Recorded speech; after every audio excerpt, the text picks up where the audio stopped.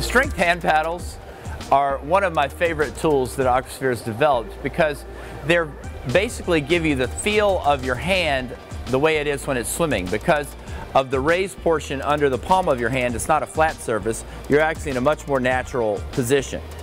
It also is big enough to give some resistance, which I thought was very important, but the unique design also allows for the hands to move at a good tempo, which is much more like racing.